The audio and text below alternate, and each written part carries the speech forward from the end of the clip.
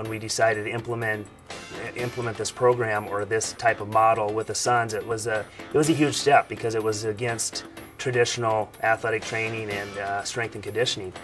It's been working for us for 10 years and at an elite level with elite athletes, and they've said it. You know, it just doesn't have to be me as the athletic trainer saying it. They'll tell you that it works.